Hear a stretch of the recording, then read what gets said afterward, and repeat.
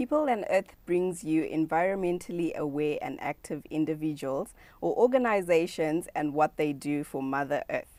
One of the things they do, one of the ways they show appreciation for the home we have on Earth is recycling, which brings us to today's guest. Recognized and merited for her achievements, listed in Gumi Guru's 50 Under 30 Young Leaders Class of 2021. She has served the youngest board member of Zimbabwe Applied Arts and Crafts Association and voted Entrepreneur of the Month by Fashionomics Africa in Cote d'Ivoire, and more achievements to her name. Gladys Chiwanda, welcome to People and Earth. Thank you so much for having me. Pleasure. So kindly tell us how you got into recycling of the different materials that you use for your products in Crafts Inc. For me, the easiest thing that you can do with fabric when it's old and it's tattered, usually as Zimbabweans, we turn it into a rag or chikorobo. So I would see that whenever our t-shirts were torn, they would be used for things like that. We didn't have like decent ways of giving fabric a new life. So when the African print started trending, there was so much offcuts of African print material, of which at that time it was quite expensive to access the piece, like the 6 meters of African print. So having access to so many pieces of fabric that were going to either be burnt or going to be thrown in the trash, I had to do something with the pieces. And that's how I came up with the brand Crafted Inc., which focuses on recycling pieces of African print material into making amazing notebooks, gift packaging, and boxes for people who want to use them to enhance the customer experience, as gifting for their clients, as well as sharing amongst each other. Wow, that's amazing. I mean, that is very creative of you. I mean, even you thinking about that idea of having to collect all these materials and put something together as a beautiful end product, that's amazing. Well done to you. Thank you so much. Do you have any emotional motivations? I think I do. Maybe we spoke about it, where my father was a fine artist, but he never made a living out of it. So there was so much stereotype around it. So I took it upon myself to prove to everyone that you can make a living out of art. And for the 5 years that I've been working on this project, I've never been employed. I've only done consultancy work. So I'm proving that it works and someone can actually take a career in creative arts and make something out of it. Wow, that's amazing. I mean, at least you weren't discouraged in terms of what other people thought. And how does your father feel when he sees like you exploring this? Unfortunately, he passed away when I was very young. So there are so many stories that have been passed down to me through oral tradition. I've been told stories about the great stuff my father used to draw, design, paint, and one of his favorite hobbies was merchandising. So you would get hired by big stores to just decorate the window. So he was the person that they would call if they wanted to come up with a new set design. So he was that person. So I grew up wanting to connect with him through the things that he loved to do. Wow, amazing. I'm sure he's proud of you today. So if you wanted to do something similar in terms of the recycling, what would it be? Fashion. Okay. Yeah, so I've been doing my bit and using the thrifted denim jackets and just giving them a new flair when it comes to fashion. So I collect those denim jackets, add some bit of African printed materials there, and the response has been quite good, especially for men. So they don't like too much African print, but they like wearing it. So maybe a dash of African print somewhere, it will connect with their roots, or it makes them feel like they're connected to their African ethnicity. So I've been putting my hands in fashion. That's amazing. I mean, you talk of this integrating, modern and obviously with your pieces. So tell us, what is the process of it all when you're doing something from start to finish? So because I'm working with clients, there is a lot of co-creation that happens when you're making the products. So the first thing that a person tells me is what they want to give, because most of our products are used as gifting. So we look into the personality of the person that is going to be given this gift and what would they like. People have got different preferences when it comes to color, and African print can be a little bit too much. So when we then assess the type of personality this person is, we have to sit down and co-create with this person. What would their preferences be like? Do they like the quieter tones or the dark or the most vibrant of the prints? And then that's what helps us choose the right material. And then because we are not buying material, we're collecting. So we are selecting from the available options that we have. But we also have customers like the corporates, they want uniformity. So we then had to look into buying our own fabric as well as printing our own material. And when we then use this custom approach to our production, we then create more intimacy with our clients. That is amazing, and it is creating a great experience with your clients, having a relationship with them too. Yes. So tell us, with your work, is it only limited to African prints only? So recently I found myself doing packaging design. So mostly Zimbabweans have become entrepreneurs. Most of them run small businesses, but they're getting challenges with finding the right packaging. So they end up just buying gift bags, small little plastics.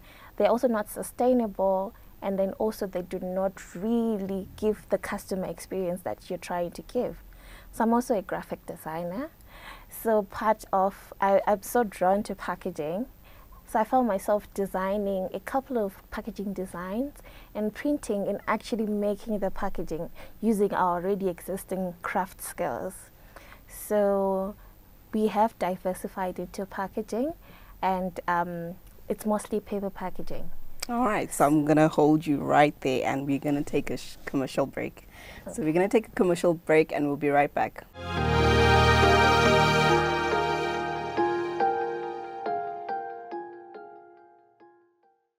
Hi guys, and we're back. We were talking with Gladys and she was telling us about the packaging. Gladys, please kindly share with us about the eco-friendly fabrics, how they affect the environment. Whenever someone gets into the cutting room to design a piece of clothing, 15% of that material is counted as waste. So imagine how many wastes do we have when it comes to fabric. And fashion, newness is the thing, so we are consistently making so much fabric. And those offcuts are ending up in toilets, in our sewers, blocking our drainages. So because we don't have like a proper way to discard fabric, it ends up in places that we do not want. And also, fabric is one of the major contributors to landfills. So they fill up lands because we cannot dispose fabric. And also, the inks that are used to make fabric are potentially harmful to the environment. So when we are protecting or giving fabric a new life, we are extending its lifeline so that it doesn't go to the landfills quicker. So what we're trying to do is to preserve the fabric so that it doesn't get disposed. So if someone has our notebook, they will hardly throw it away because it's so unique and it's crafty. So they will end up collecting just the notebooks and keep them in their bookshelf. If they have bought our gift bag, they are going to reuse the gift bag because it's very durable with the fabric that is supporting the bag. So they will end up doing more things with the bags that we have made using the collected fabric. Yeah, very interesting. So how are you safeguarding all of this when it comes to making your own materials? So we do have challenges with the tailors. When you're collecting, they do not make sure that they are putting it in this clean, safe place where you're going to collect. Sometimes they just cut and put it on the floor, so that it's highly likely that you find them dirty, and you have to go through the process of disposing them through the bin or just burning them, which is not ideal. However, we've managed to create a network of tailors that we go to and collect every now and then. Sometimes they call us that, oh, right now we've got this type of fabrics. Are you able to come and collect? So we also hardly collect the plain ones. We want the color, the pop. So that's how we've been managing to safeguard.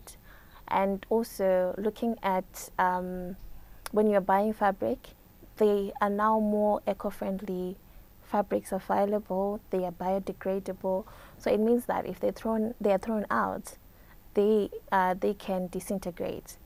And also they are however, they are quite expensive. So they will be available for exclusive clients who understand what we are doing, and they're willing to pay more for them. So Gladys, tell us about the Tony Elumelu magazine interview that you had, and what achievements have you achieved after that? So the Tony Elumelu Foundation magazine feature was a follow-up from the 2019 alumni Shiba had with them. So I happened to meet someone who said, oh, you should apply for the foundation. It's good for your business. So I applied blindly. You know, there's so many scams online. So you're very skeptical about applying for anything. I did. I got a response via text that I managed to get into the next level. But I didn't know I was going to commit my whole year doing what they wanted me to do. But it was basically improving my skill set as a business woman, and considering that all my skills in business are sort of coming from the streets, and you're making mistakes every day and you're learning from them. So it was a good opportunity for me to learn. So they were celebrating sustainability, and they remembered that I was one of the people that they had in 2019 as an alumni. And I'm also practicing sustainable and also trying to put my mark in sustainability. And in 2017, I was one of the CBZ YEP finalists. And I just shortly after that, Delta nominated me for a Make a Difference award. It was an honorary award to celebrate my influence in recycling of fabric. And in 2018, I was the Young Business Leader of the Year. And in 2022, I was a top entrepreneur, 30 under 30. And there's so much that has been happening, so many features around the world, which has helped me boost my brand, and also give me an opportunity to meet customers, networks, and partners that I've been working with over the years. Wow, look at you, girl. Look at you. Wow, this is very impressive. And how does this make you feel? I can see you really glowing.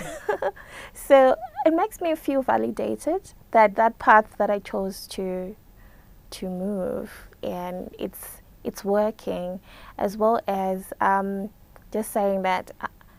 So when someone was saying that you shouldn't pursue this, and then I did, and look what's happening. So it's validation, and then also it's serving as inspiration to other entrepreneurs or young people who want to pursue business. They could be frustrated, and they are looking at ways of putting a mark in the world, and they don't have those ways, and they want to pursue school, but they have no opportunity to that. So maybe they can just look around in their environment, what can they do, and they can turn it into a business. That's very good. So are you open to working with young people? I'm working with I'm open to working with young people. I've been part of organizations that allow me to exercise that. Part of ZYE, it's a platform for young entrepreneurs who are looking into expanding and growing their businesses. And I've been doing the Tony Elumelu application drive, just encouraging other people that this is a great opportunity for funding. So you can apply and also be like me. And Wow. yes, and then also when I'm working with the 8 to 5 Innovation Hub, I get the opportunity to meet other business people. We can discuss, grow each other, and help each other. Sometimes I involuntarily mentoring others. I'm not aware that I'm actually mentoring them. Then the feedback, that's when I hear, oh, okay, so that's how you view me. So it's been like that, and I'm really happy to do it. I feel like I get charged up whenever I am doing that. I get calls whenever someone wants to start a new business. Hi Gladys, I want to start a new business. I want you to be my partner. No, I don't want to be a partner, but what do you need as help to start? So that's basically how I am. All right. Wow, this is excellent. I mean, hearing you talk about this passionately is amazing, and about growth with others, that's the key thing. We're going to take another short commercial break and we'll be right back. Stay tuned.